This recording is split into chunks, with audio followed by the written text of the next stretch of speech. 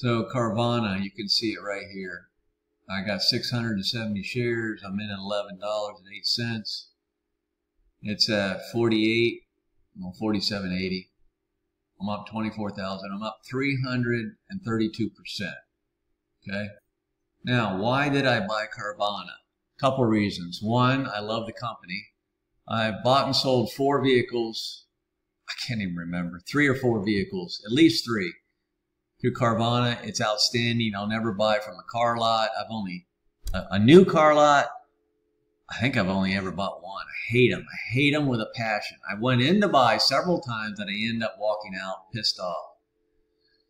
About got in a fist fight, all kind of crazy stuff. So I hate car dealers, period. There's one reason. The other reason is, look where it was, look where it is. I mean, how can you lose $5? I think I was actually in around $8, $7, $8 right in this area. I added on the way up. Now I'm in at $11. I got 670 shares. Like I told you, I'm up 300%. And so what happened, and that's all the reason I bought, because of where it was, where it is, and I like the company. Did I check the financials and all that stuff? No, I don't know anything. I don't even know how to check them.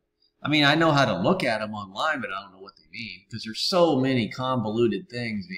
Yeah, this is great. That cash is good. This is that, but this is not. Who knows? You can't predict what's going to happen. I don't care what you know, as I will prove right now. So it spikes up to $57. I'm up, I think it was close to 500% at this point. And I expected a pullback here at 59.50 because, as you can see, there's a level right here. See this right here? I expected it to hit that and pull back into the $45 range, maybe the $40 range, okay? So it gets up there, and who comes out?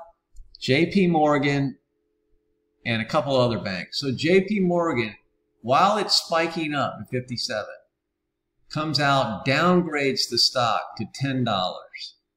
Are you freaking kidding me? That's what their analyst, their expert MBA, Harvard, whatever analyst says that's his price prediction.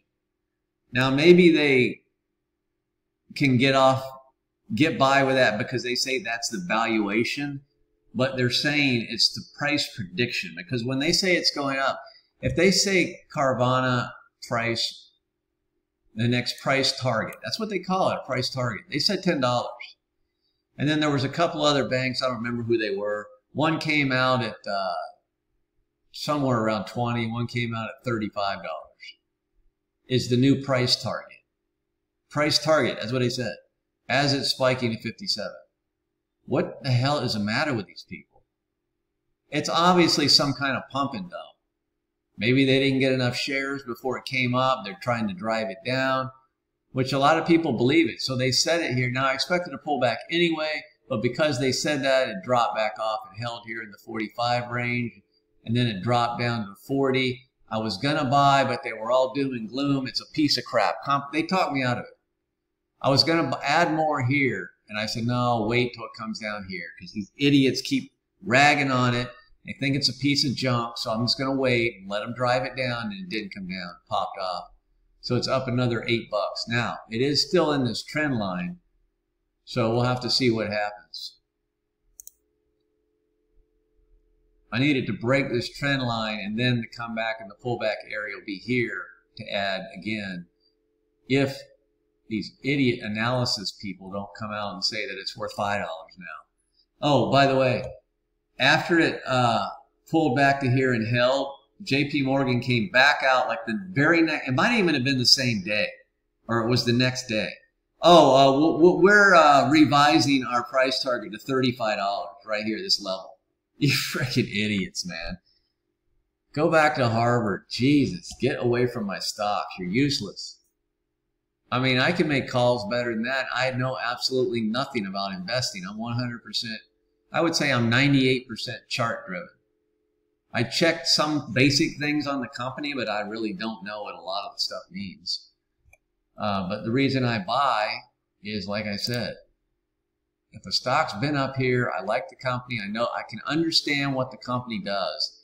and it's down here at $5 or $6, I'm buying it. That's my investing strategy. Now look, Carvana has a lot of junk to get through here, but it's making some fast headway. If it pops above this 60 area, this level right here, jumps up to here, it's good to go. I expect a pullback here. I'll add some more there when it pulls back. But I wouldn't expect it to come all the way back down. I'm talking a $40. I expect it to come back here to 80. And then what I do is if I have enough shares, I pick them up. I swing trade it along the way. In other words, it pops up here. Like if it pops up to $57 again, well, I didn't pick up any shares. If I had picked up any shares here, I would sell them at $57 or $60, wherever it comes up to here, and then wait for another pullback to add again, and so on. So in other words, swing trading it while keeping my bulk of my shares for the big run. That's the plan. So we'll see what happens.